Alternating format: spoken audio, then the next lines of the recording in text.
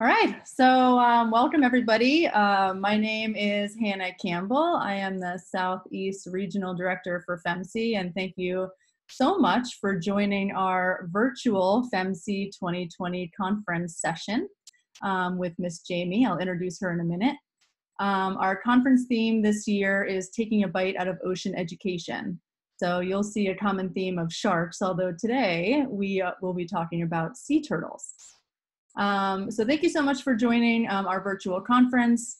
Since it's important to FMSEA that these virtual resources reach as many educators as possible, just wanted to give you a heads up that this session will be recorded and will be available for viewing following the presentation. So please feel free to share far and wide. It will be posted to our YouTube channel, which we will link in the chat box.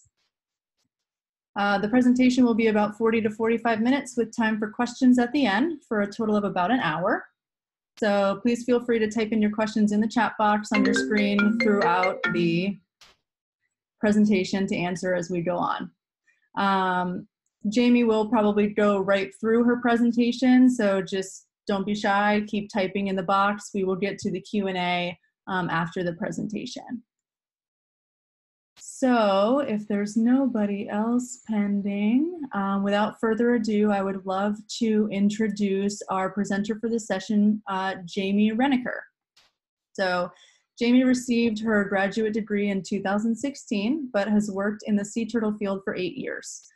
Over this time, she has conducted sea turtle nest monitoring surveys in North Carolina, Mississippi, and now Florida. She also spent 2 years with NOAA studying factors that cause sea turtle strandings in the northern Gulf of Mexico.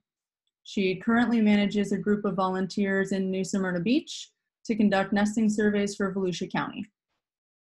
So welcome, Jaymie. I'm going to make you the host of this meeting now, and you can go ahead and share your screen to give your presentation.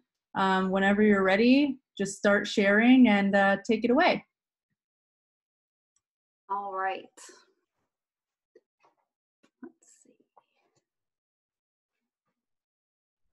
All right, so thank you everybody for tuning in this afternoon. I know we were all supposed to meet in person, and you were supposed to be here in New Smyrna, which are now my stomping grounds. So feel free to come back and visit when things are safe to do so.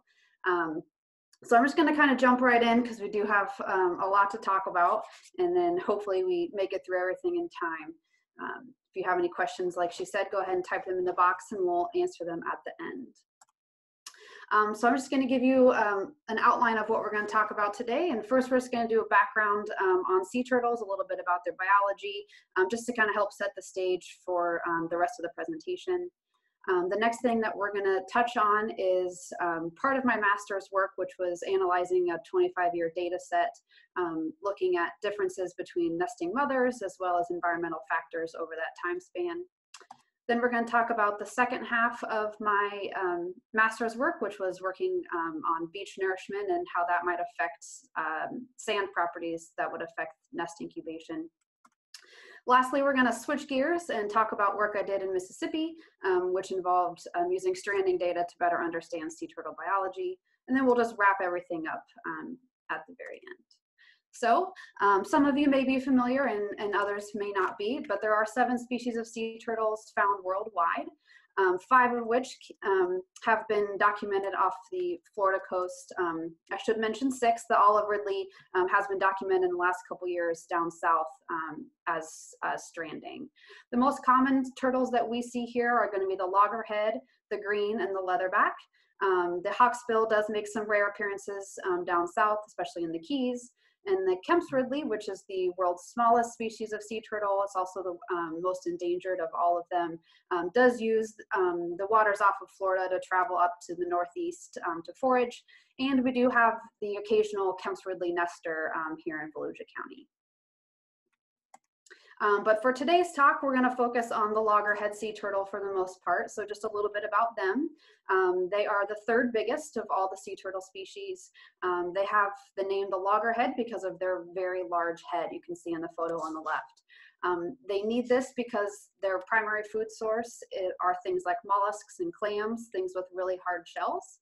So they have a lot of powerful jaw muscles in their head to crack down on on that type of food. They have a reddish brown carapace color to them, and they're about 3 to 4 feet, 350 pounds when full grown. So they are pretty big. If you've ever seen one out in the water or on the beach, most people are pretty surprised that they actually get that big. The loggerhead is also one of the most widely distributed of all the sea turtle species. They're found in all the major ocean basins. There are 9 distinct population segments for the loggerhead sea turtle. The one off of our area here, they're all part of the Northwest Atlantic distinct population segment. So even though a lot of my work was done in North Carolina and in the Gulf of Mexico, it's all the same population of loggerheads that we're going to be talking about. So most of my work has been with sea turtle nesting behavior. Like Hannah mentioned, I do manage the sea turtle nesting beach here in New Smyrna. So it's my favorite aspect of sea turtle biology. So a little bit about their nesting behavior, and this is for sea turtles in general, but specifically the loggerhead. They take about 25 to 30 years to reach sexual maturity. So you can imagine it takes a long time for them to even be able to reproduce. When the females do come ashore, they typically lay about 3 to 5 clutches in one nesting season. They'll take a couple weeks off in between laying those clutches to rest up and produce another batch of eggs. Then they're going to take a couple years off. They'll return every 2 or 3 years to lay more clutches of eggs. It is a lot of work to produce that many eggs, so they take some time off in between. Each nest that they lay is about 100 to 120 eggs. So that adds up pretty quickly. And then the nests take about 60 days to incubate.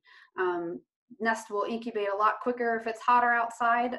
We average here about 55 days for incubation in the northern central part of Florida.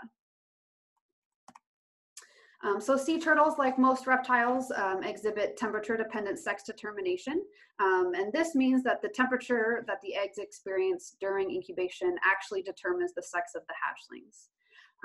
There is a potential, this is where potential change in thermal properties of nesting beaches could play a role in proper development and sex production. Sex of the hatchlings is determined by a specific temperature, and that temperature is known as the pivotal temperature. For loggerheads here in the United States, most research agrees that it's right around 29 degrees Celsius. At that point, 50% female hatchlings and 50% male hatchlings are produced. There is a narrow range of temperatures surrounding that pivotal temperature that's going to produce a mix of both sexes. But the warmer you get, the more females that you're going to produce, and the cooler that you are, the more males that you're going to produce. So keep this in mind as we talk about the differences in nesting behavior and nesting beach properties moving through this presentation. In general, sea turtles prefer to have wide, open, sandy beaches to come up and lay their eggs. Generally, that does have a gradual slope reaching towards a low-lying back dune. Different species like to nest in different parts of the beach. You'll see green sea turtles and hawksbills going all the way up into the vegetation. Loggerheads will nest somewhere in the middle, but they also nest up near the dune. But this is kind of an ideal habitat for all species of sea turtle, specifically the loggerhead. So here in the southeast United States, we have one of the most important nesting populations of the loggerhead sea turtle. You can see that big purple dot off of East Florida. We do have the largest proportion of females nesting in the state of Florida for the whole southeast United States. They do nest all the way up through South and North Carolina, and a sprinkling of turtles will nest in Virginia, very, very rare. Just to kind of put it into perspective, last year in 2019, Florida documented over 100,000 loggerhead nests in the state, which was a very, very busy year for us. So we're hoping it continues in that trend moving forward. So all of my work for my master's degree was done in a little island in southeastern North Carolina. So North Carolina is an important nesting ground for these turtles, as generally it's going to be a little bit cooler. And we do anticipate that hatchlings produced off North Carolina beaches are hopefully producing males to get into the population. So that little black square shows the location of where a lot of this work was conducted. If you're not familiar with the North Carolina coast, this is Bald Head Island. It's near Wilmington, North Carolina, if you're familiar with that area. For North Carolina, it is a high density nesting beach. It averages a little over 100 nests a year, which to beaches in Florida, that's sometimes just in one day's work. But it is an important nesting ground for the state of North Carolina. Like I mentioned before, it is the northern range for the loggerhead population, so it is an important nesting ground. And then the really cool thing about this island is that they had at the time of my research, 36 years of monitoring. They do what's called saturation tagging. So people are out every single night during nesting season and tagging individual mothers, taking measurements off of her and getting a lot of information from individual nests. So a lot of good data comes from this small little island. So that brings us to the first portion of what I did for my master's work, which is looking at all of that data. And I know you guys don't know me, but if you did, you would know that I love data. I could sit in front of a computer and mine through it all day long if I had the option. So what's really cool about this island is that they had 36 years of it. Only 25 of years we could actually use for this data analysis, and that's from 91 to 2015. Prior to 1991, they weren't tagging the turtles the same way, and they weren't taking as much data. So we started our analysis in 1991. We needed to know who the mother was, and we wanted to know how big she was. Each turtle had measurements taken while she was nesting. And then we needed info on different nest characteristics. We wanted to know where it was laid, when it was laid, how long it took to incubate before it hatched, and then how successful that nest was. And one of the big questions that we were asking during this whole thing was influences of individual mothers. That's what we were interested in. So the first portion of my work that's currently published and available on the internet is the maternal legacy. So the three questions that we were asking ourselves is all in relation to individual nesting moms. The first question we wanted to know was, what's the best predictor of certain nest characteristics? Those characteristics we were most interested in was incubation duration, or how long it took a nest to hatch, an estimated offspring sex ratio, and then how successful each nest was. We wanted to then know if individual mothers differed between themselves in respect to these three characteristics. And then lastly, we wanted to see if there was any evidence that mothers were behaviorally altering their nesting habits over that 24-year time span. So we used data from 1991 to 2014. And like I mentioned before, all the nests had to have these known data points for us to be able to use them. And then the moms themselves, we needed to have carapace measurements, both their length and width, and they needed to lay more than 2 nests over that time span. This left us with a total of 156 individual nesting moms who laid 713 nests. Now, I mentioned that one of the nest characteristics we were interested in is estimated sex ratio. And we can't actually sex hatchlings when they come out of the nest. We don't know the sex of turtles until they're actually reproductively mature. So what we did, we just estimated using incubation duration. So I mentioned how nests would hatch faster if it was hotter out, and the same goes for understanding that more females would be produced under hot conditions. So if nests incubated for a short time frame, we considered those to be relatively hot nests, and they would have produced more females. Those who incubated for a longer time, say 65 to 68 days, likely experienced very cool conditions and had the potential to produce more males.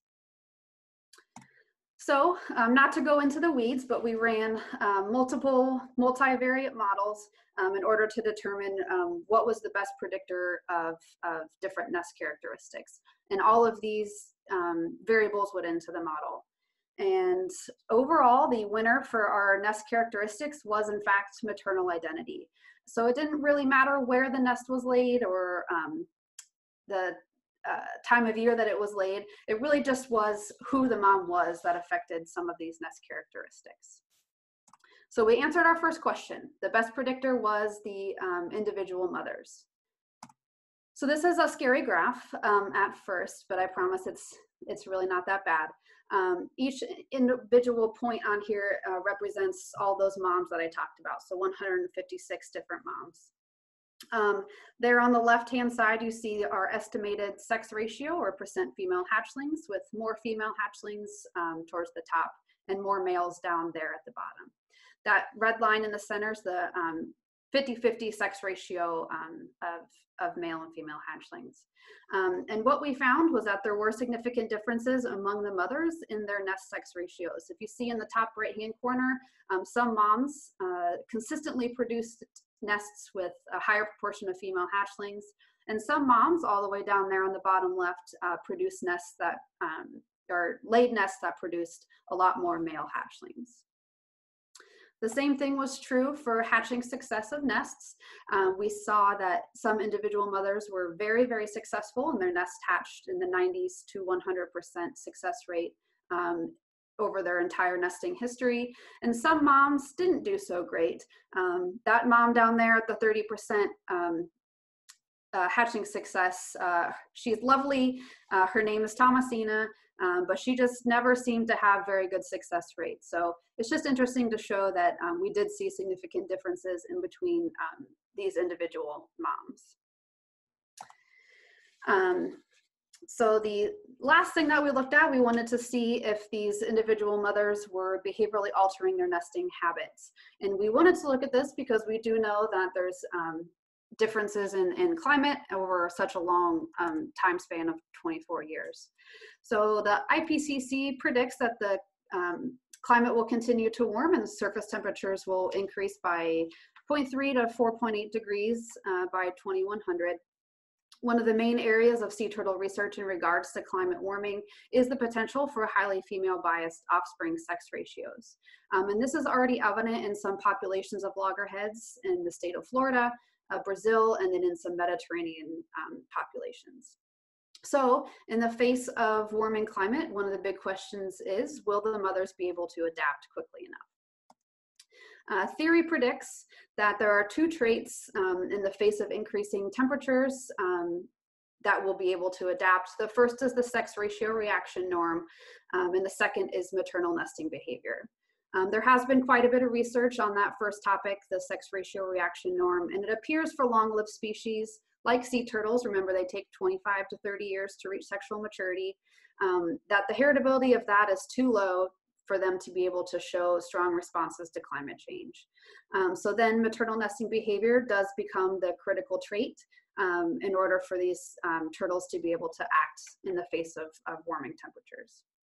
And one of the ways that turtles might be able to alter that is nesting at different times of year. So we looked at phenology. We wanted to see if turtles who nested earlier in the season or later in the season produced clutches with more males because they would have incubated at cooler temperatures.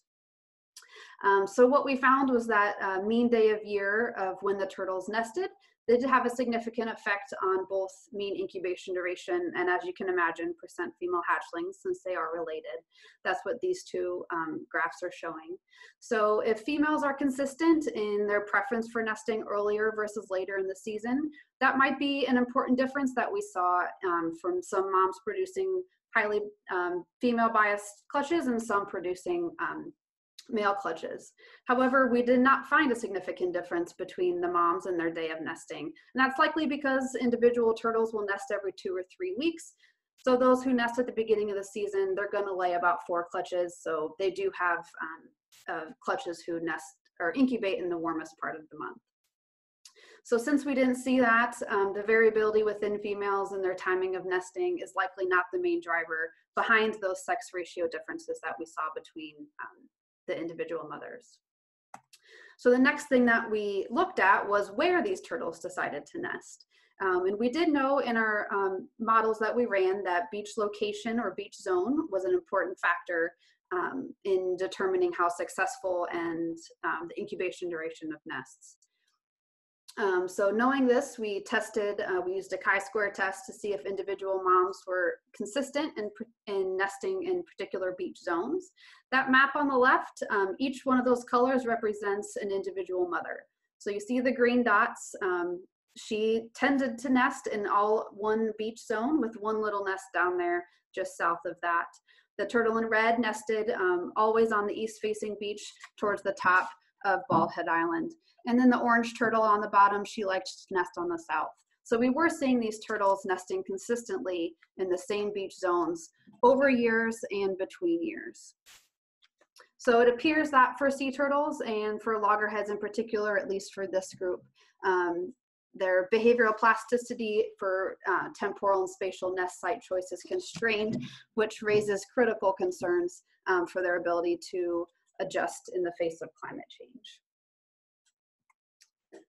So just to wrap up this little section about the influences of individual moms, there is little evidence that temperature dependent sex determination is adaptive for a long-lived reptile. So we would think that the mechanism for these turtles to adapt would be nest site choice or differences in the mom's nesting characteristics. But we didn't really see that with our individual mothers. They were nesting in the same spot throughout the same times of year. So there's little to no modification by these moms. So that really begs the question as to what's going to happen as the climate continues to warm. So the second thing we looked at by using this data set was looking at changes over time for environmental factors. So in this case, we looked at two factors, temperature and precipitation over the same time span that we were looking at before. And we looked at the same nest characteristics, incubation duration, that estimated sex ratio, and then how successful nests were. And then we also wanted to see if the moms, if anything was changing in phenology, not necessarily at the individual level, but at the population level. So we took historical temperature and precipitation data from local weather stations near Bald Head Island, and we used mean temperatures from June to August, which is the peak nesting season for North Carolina, also the peak incubation season for most of the nests laid there. And as you can see in the top right corner, the graph shows mean temperature.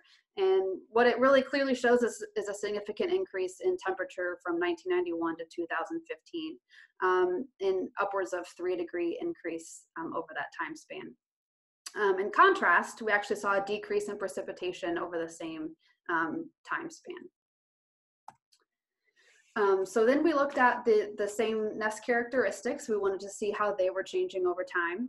As you can imagine, since the temperatures were significantly increasing, we saw a significant decrease in how long it took nests to hatch. So strikingly, nests were incubating at around 60 days for the state of North Carolina in the early 90s. And then they were incubating at just over 50, around 52 days by about 2015. So a significant decrease in how long it took nests to hatch. That correlates with an estimated increase in female hatchlings. The good news is we didn't really see any change in hatching success over that time. Stays pretty consistent around 80%, which is typical for loggerheads in all populations.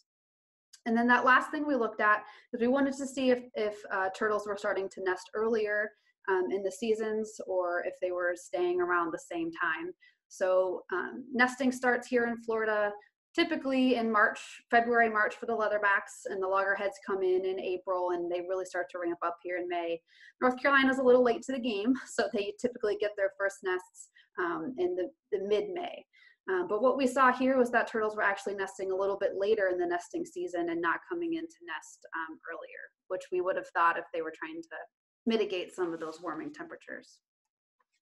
So we wanted to see how these interacted with each other.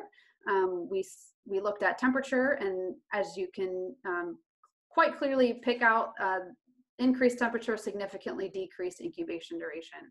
And that was the main driver behind that, which does make a lot of sense. And that in turn increased the percent of female hatchlings. So that really wasn't too much of a surprise. We did note that there was a decrease in precipitation over that same time. However, we saw that increased precipitation made nests less successful. So we saw a significant decrease in hatching success with increased rainfall. And that's likely due to the nest not getting enough oxygen in order to produce successful hatchlings. So implications for this is the same thing. You know, we're worried about increasing temperatures. It does show that they shorten incubation durations, which often leads to more female hatchlings. One other side effect of shorter incubation durations and increased temperature is that nests may fail a lot quicker. High temperatures lead to a higher rate of mortality for hatchlings, and they don't often make it out of the nest. So that's another concern besides the sex ratio. And what we know about highly female biased sex ratios is that it often leads to decreased female fecundity. So the moms are just not going to be as successful as they were before. And there's usually low fertilization success and egg production among females. So it is a concern, and especially for species that take so long to reach maturity, that we need to make sure we're getting males into the population. So the second half of my master's work was in relation to beach nourishment. So all of this work was all kind of tied around the same thing. We were interested in thermal properties, and beach nourishment is a popular that's what I'm looking for, a way to protect beachfront properties and tourist destinations all across the East Coast. But we do, you can see a difference in the sand. So there's potentially a way that this is detrimental to nests. So that's what we were going to be looking at for beach nourishment, because we did know that moms continued to come back to the same spot and they weren't changing where they were going. So if they had to come up and nest on a beach that was nourished, we wanted to see if that would affect the success of their nests. So like I mentioned, many barrier islands along the East Coast, they do experience high rates of erosion. And in an effort to protect some of these beachfront properties, many beaches implement beach nourishment. This is a temporary fix for erosion, and it's been used along the East Coast since the early 1900s. Although it's true that beach nourishment widens many beaches, it does potentially create more habitat for nesting sea turtles. There are possible detrimental effects as well. Beach nourishment can alter the slope and shape of the beach. I mentioned turtles like that gradual slope leading up to the dune. It can create these escarpments that you see in that picture there, and that would stop a turtle from making her way up onto the beach to nest. If she nested below that scarp, her eggs would likely not be successful. They'd be washed over constantly throughout the season.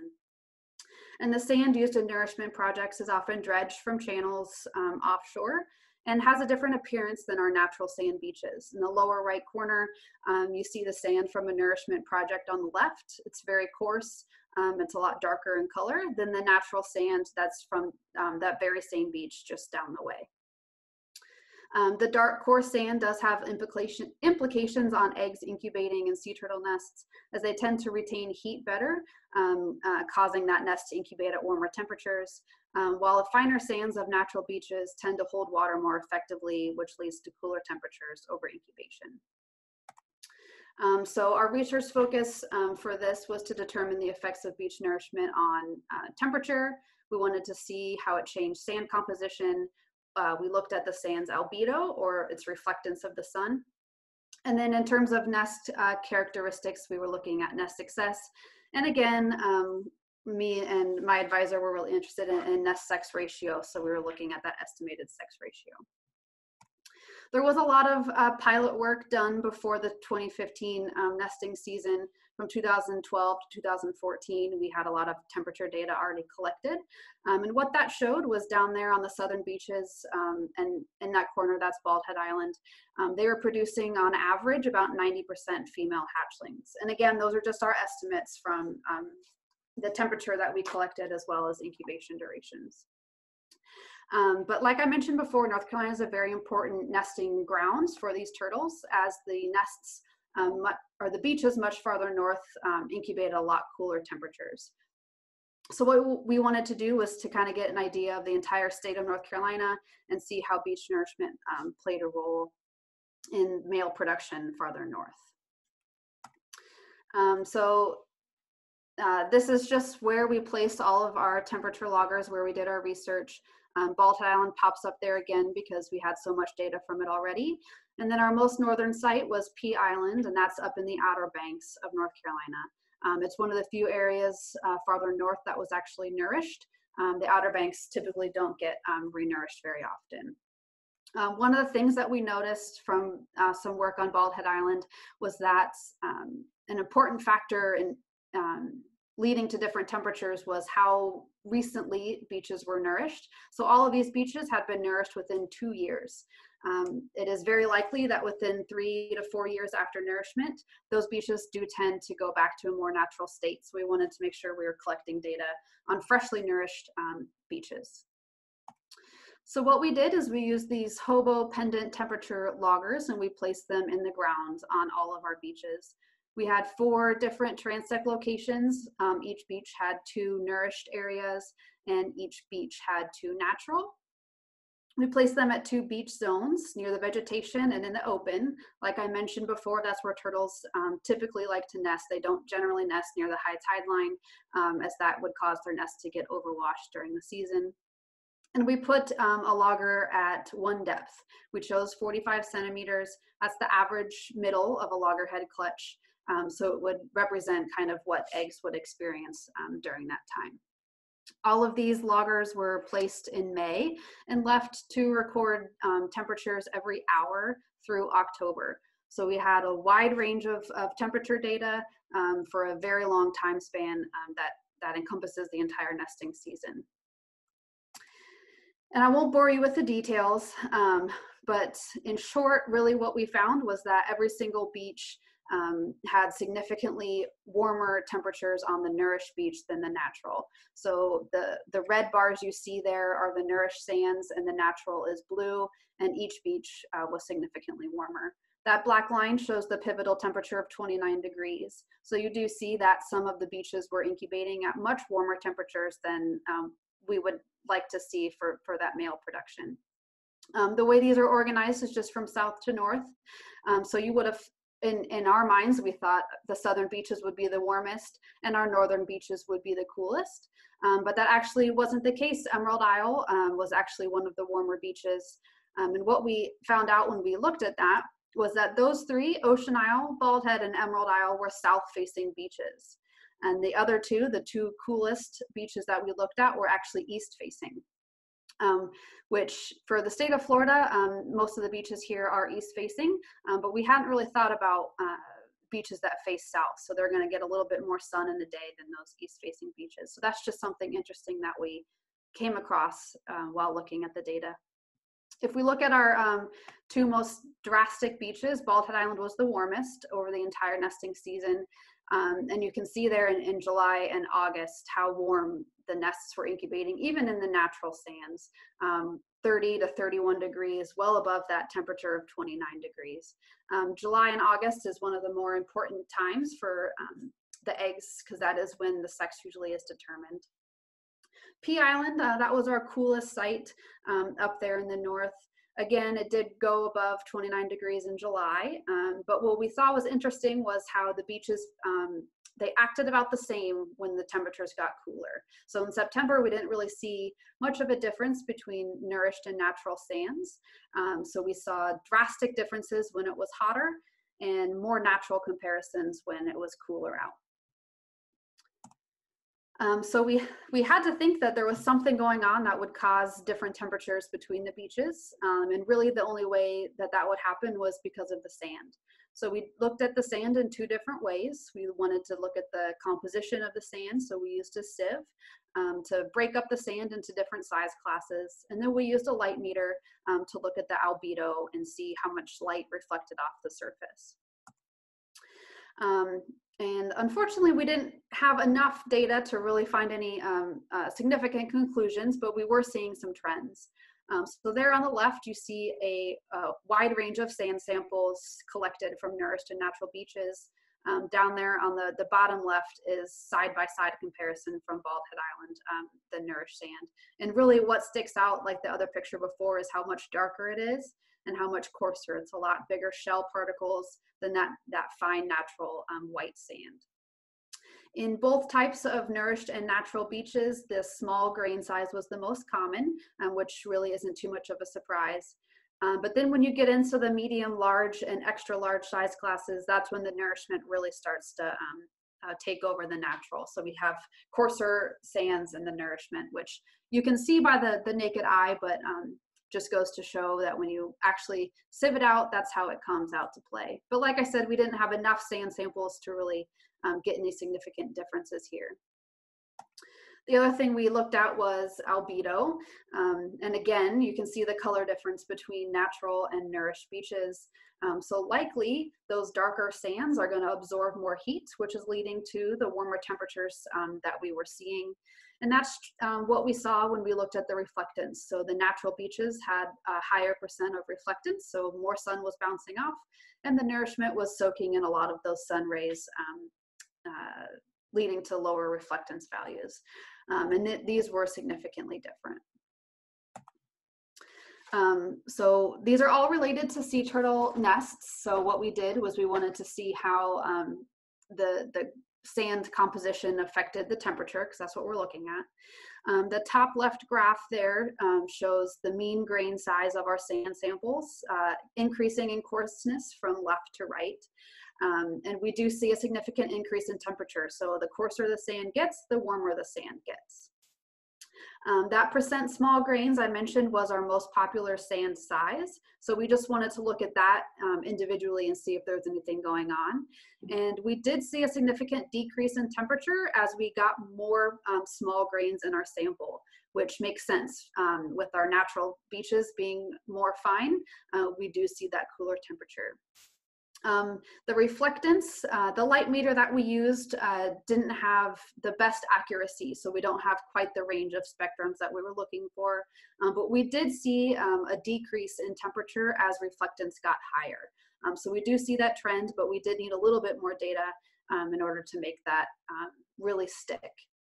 But you can see there on the left that low reflectance was leading to much warmer temperatures in the 30 degrees Celsius. And then the last thing I mentioned that we wanted to look at was the time since nourishment. So we do think that beaches go back to a more natural state after about 3 or 4 years of being nourished. And so all of our study beaches were nourished either that year or within 2. And this was not significant, but we did see a decreasing trend in average temperature over the nesting season, with the most recently nourished beaches incubating warmer than those who were nourished previously. So what we found was that sand characteristics did appear to play an important role in beach temperature. Nourished beaches overall in all of our study sites did have significantly warmer temperatures than natural. The good news was that there was no effect of hatching success on nourishment. So nests still hatched successfully, turtles were able to make it to the water, and that was all fine. Beach nourishment is a preferred method of coastal armoring. It's not as destructive to natural habitat as things like seawalls and rock revetments, which would obstruct turtles from even nesting at all. So it is a good option. And there is a lot of ongoing research, especially in Florida, to ensure that these nourishment projects do mimic natural beaches to the best of their ability. And this research for North Carolina was picked up by a second grad student who's been working over the last 3 years to get more of that sands data and also really nail down some of those albedo measurements. So this is still ongoing research up there. Okay, so that's kind of a whole lot about sea turtles nesting and different thermal properties and what might affect mom's choices on the beach. We're gonna totally switch gears and talk about a different aspect of sea turtle biology that's not often studied, but is very, very unique and I think is really cool. So I wanted to touch on it. And that is using stranding data to better understand kind of the life history of sea turtles. So there are quite a few threats to turtles. We do see threats and predators on our nesting beaches, raccoons, coyotes. We have a coyote problem here in New Smyrna. They've found that they can depredate our nests. That's what you see in the lower left-hand corner. We also have habitat alterations that are a threat to sea turtles. Seawalls and revetments, they tend to cut the beach so the turtles don't have as much spot to nest in. These often cause sea turtles to false crawl, so they don't actually lay their eggs when they need to, or they have to lay their eggs in a spot that's not really ideal. And then, of course, there are threats out in the open ocean. She mentioned sharks at the beginning, and sharks really, they are the main predator for sea turtles out in the open ocean, same as killer whales for adult turtles. Once they reach sexual maturity, they're pretty big, so not much is going to get them. at that size. But unfortunately, there are some human impacts out at sea, especially in the fisheries industry, with turtles getting trapped in nets, getting hooked on long lines. And that's something that is still being researched a lot and trying to figure out how we can help in the open ocean. So when a turtle does die at sea, it often sinks to the bottom of the ocean and then will float to the surface. At that point, it kind of travels around in the ocean currents and often strands on our beaches as what we refer to as a sea turtle stranding. Most times they do come in deceased, sometimes they're alive. And at that point, they're usually very lethargic and probably sick from something that happened out to them. But we do get a lot of important data from strandings when they do beach on our shores. Across the entire Southeast United States, there's a standardized data collection from permitted individuals who can go out there and collect valuable information from all of these turtles. We collect things like the species. We do measurements again. We want to know how big the turtle was. We want to know if it was tagged. Some research projects do tag turtles, so we want to know if any turtle came in tagged. Where it's stranded, that's important, and then the condition of the turtle, whether it's alive or whether it's dead, and how decomposed that turtle is. These stranding data can be used to identify mortality sources, areas of concern, and trends in stranding history for particular areas. Strandings can also be used in a wide variety of research. We actually can't age sea turtles based off of how they look like, or what they look like, how big they are. But there's a researcher out of North Carolina who figured out that turtles grow rings in their humeri, just like trees do. So we were salvaging a lot of turtles for her to be able to age them at different size classes, which is really unique. And then strandings can also be used as an indicator for at-sea mortality. Oftentimes what we see on the beach isn't at all the turtles that die out in the open ocean. So the objectives for this little study here was to determine the percent of carcasses that would strand in the northern Gulf of Mexico. So this is work conducted in Mississippi. And then we wanted to see how effective the stranding network was. We wanted to know how many of those turtles actually were reported. So documented sea turtle strandings, they really only represent a minimum measure of mortality. That's because a lot of factors go into whether or not a turtle is actually going to strand after it dies. Things like the time of year, where you are geographically, how fast a turtle is going to decompose, and then oceanic and atmospheric conditions that would push a carcass to shore. So one of the great things about this study is that we were actually able to use fresh, dead, cold stun carcasses from North Carolina, New England, and Texas. So these turtles died during a cold stun event. They are ectotherms. When the temperatures drop too low too quickly, unfortunately, they do come ashore and oftentimes haven't made it. Sometimes they are just very lethargic and they just need to be warmed up, and then off to sea they go back in warmer waters. But these turtles all died and they were very fresh when they came ashore, so that was how we used them. We tagged all of our turtles. We warmed them up from the freezer so that we could use them for our study, and we attached little satellite tags in peanut butter jars that we attached to the back of the turtle. Remember, the point of this is to see what happens after a turtle dies out in the ocean. We want to see where it's going to travel. The picture in the bottom right, these are effigies. So they're just wooden blocks, but they were made to mimic what a sea turtle carcass would do out in the open ocean. They float just like a sea turtle carcass would. So we put those out with all of our turtles in the Gulf of Mexico. So like I mentioned, this study was all conducted in the northern Gulf of Mexico. It's a really great area to have a better understanding of sea turtle strandings. So if you're familiar with Mississippi, that's what's going on there. We had 3 deployment locations, and these were chosen based off of known sea turtle occurrence. So we knew sea turtles hung out in those areas, but we also knew that there was some sort of human interaction as well. Our inshore site was in the midst of a shipping channel. And then our offshore sites were high areas of fishing, shrimp trawling, and big in the fishing industries out there. We deployed carcasses every 2 weeks for an entire year. So every 2 weeks in 2017, we took a boat out to each one of these sites and we deployed our carcasses and our effigies off the side of the boat, which you can see in the pictures there. So all our turtles were then left to float naturally, and then we followed them with those GPS tags until they beached. In total, we deployed 282 objects. 100 of those were effigies, and the 182 were actual sea turtle carcasses. So after they floated out at sea, we wanted to see what happened to them, right? That was the whole point.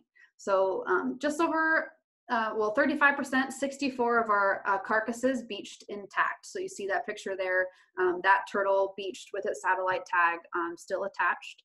58 of them beached just the tag. So something happened to the carcass out at sea. You can see that frayed end of the orange string, and these were likely predation events. So we talked about sharks, and we saw that these tags and string were just ripped in half. So likely some sort of predator took that carcass. And then 7 of our tags washed ashore with just a piece of the shell remaining. These carcasses likely decomposed in the warm temperatures before beaching. We did lose transmission on 21 occasions, and this happened within hours of deployment, and we believe this was also due to predation. The tags just lost service. The batteries died in some, and then others beached in remote locations we couldn't retrieve. The effigies, we had a very high success rate. Predators don't often go after blocks of wood. So 81 of those actually beached with their tags attached.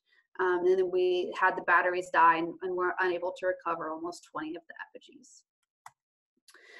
So the second part of what we did was we wanted to test the effectiveness of people reporting sea turtle carcasses. That's why we tagged all of our turtles, so we knew who each turtle was and we knew where it beached because of that satellite tag. So of the 64 carcasses that beached, 24 of them beached on the mainland Mississippi, which is where most frequented by the public. 22 beached on the barrier islands, which are National Seashore, Gulf Islands National Seashore. And then 18 beached in really isolated areas. If you've been in the northern Gulf of Mexico, you know it's very marshy. So a lot of our carcasses ended up over there and would likely never be reported.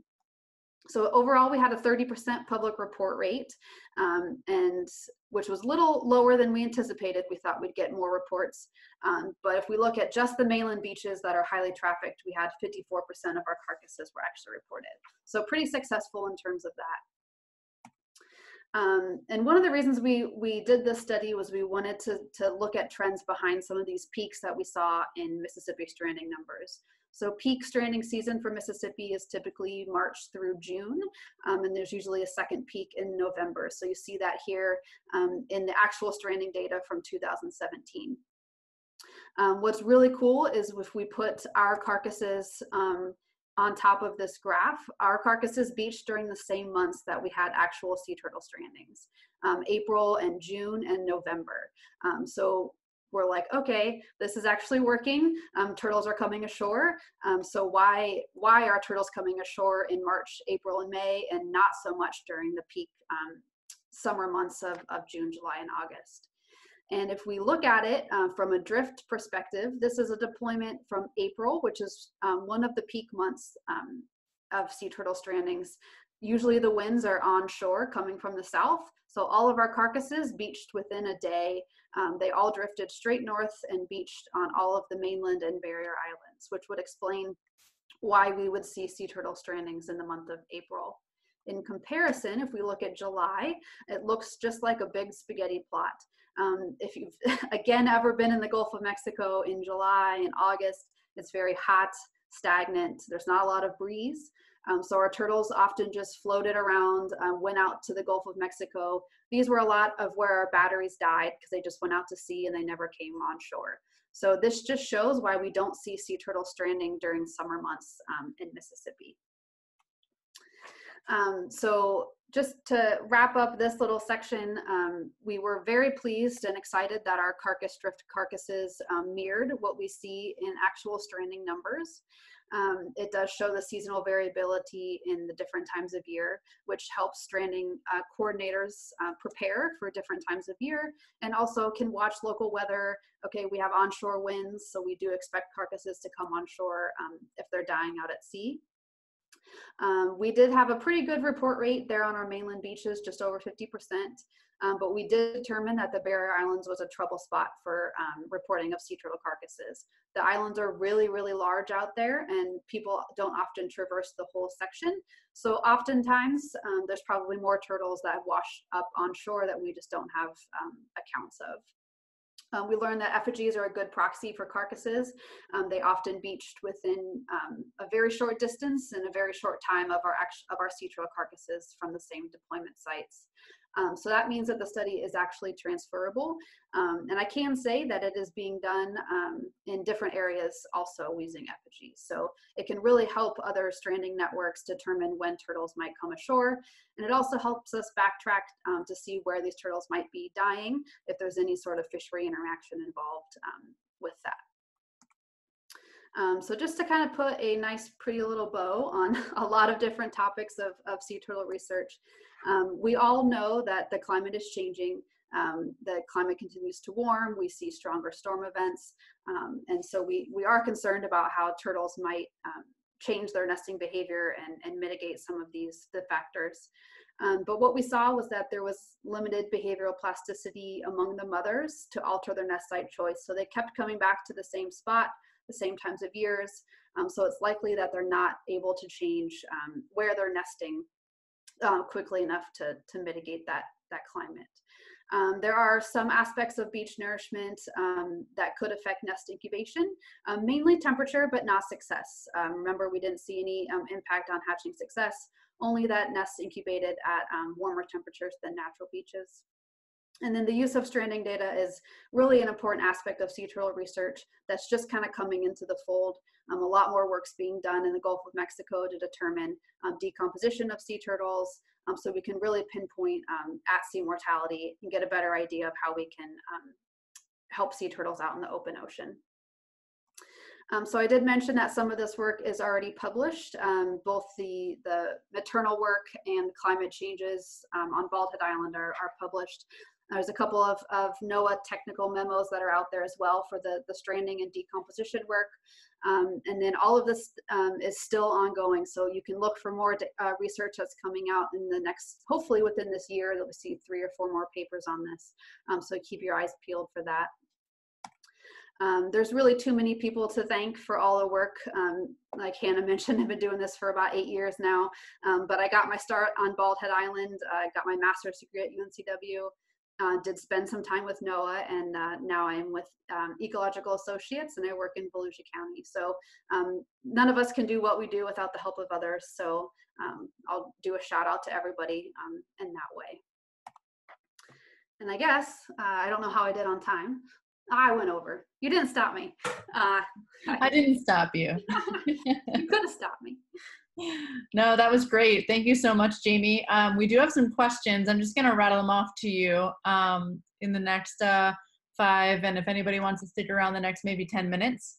So I'm just going to scroll back. We had an early question from one of the attendees, and this goes back to, I believe, your maternity study. So so just to clarify, one of the questions this person hears a lot, Enya, is whether or not we are seeing sea turtles adapting to climate change. Based on what you had presented, Enya thinks she's come to understand that we are not seeing adaptations. Is that correct? Or are you seeing that they're adapting? So what we saw was that individual moms over that time span really weren't changing what they were doing. So they were still nesting in the same locations, and they were still nesting at the same time of year. So over that time span in this population, we weren't seeing them alter their nesting behavior in any way. We need to look more fine scale at what the mothers are doing to see if they're adapting. Nice.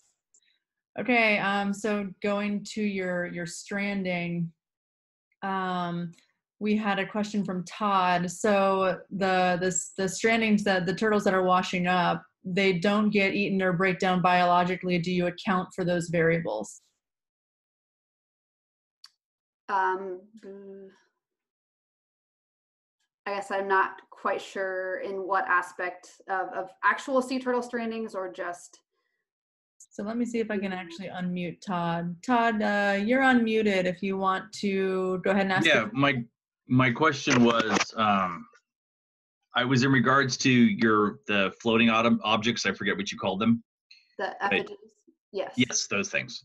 So when I was trying to follow I understand the general purpose for tracking it, but then you had included, it was the idea of where they would land, Mhm. and not so much the fact that they might get eaten or whatnot, because there's the two variables I was mentioning were the two things that aren't going to happen to them. Right. That would happen to the other things. And so they just kind of let you know where they would have floated to if they hadn't been digested or broken down. Yes, and really what we found from doing this over an entire year is we knew how long a turtle would actually last out in the open ocean. So if it was July and it was 32 degrees in the Gulf of Mexico, the turtle carcasses weren't going to last more than 4 days. So if that effigy beached 12 days later, we knew a turtle would never make it there. Gotcha. And then yes, so our effigies beached because they weren't predated on, and since we ran the test for an entire year, we could back calculate carcasses that were actually predation versus those that would actually make it ashore. Okay, okay. Thank you. I just not seeing the actual data and trying to figure out what the goal was, and that makes total sense. Thank you. Yes. Thanks, Todd. All right, so Karen wants to know, how is the use of TEDs being enforced these days? Does Louisiana still choose to not enforce TEDs? I don't know specifically for the state of Louisiana, but there is a harvesting team out of Pascagoula, Mississippi, the gear monitoring team, and they travel the entire stretch of the Gulf of Mexico, and they do inspections on fishing boats for TED compliance. So I do know that compliance is really good in Mississippi. I didn't do too much work in Louisiana, so I can't speak for the state specifically there. But NOAA and NIMS, they do a very good job of monitoring TED compliance in the Gulf. Karen, I went ahead and I unmuted you. Did you want to elaborate on that question at all or respond?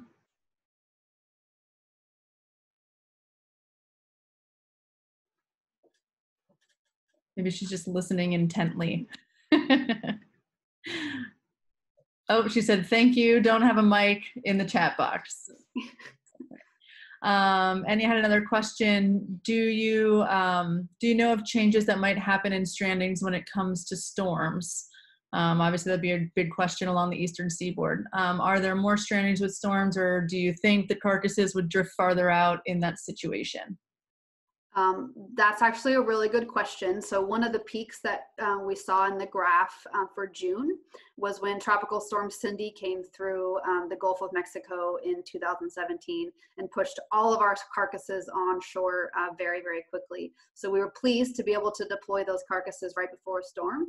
And yes, they were pushed right onshore. So if turtles did die before a storm, we would expect them to wash on shore. But it really would depend on where you were, if you were on the East Coast. And kind of how those ocean currents were traveling.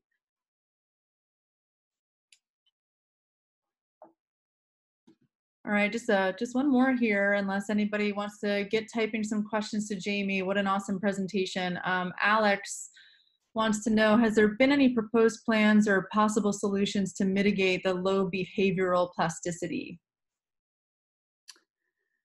Not that I know of, and I think that's, if I'm understanding the question correctly, that's not really anything that we can do.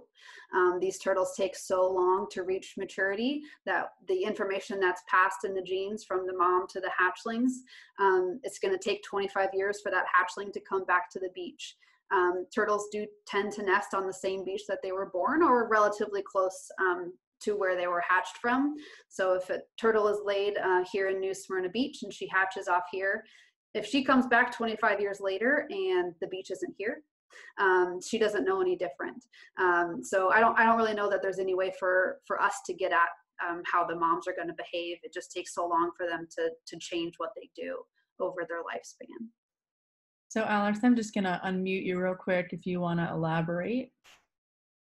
That makes complete sense. I was mainly just thinking if there was any possible, like human ways we could, not really interfere, but just impact their environments so that they might have a better chance of having a more moderate level of variation in the gender of hatchlings.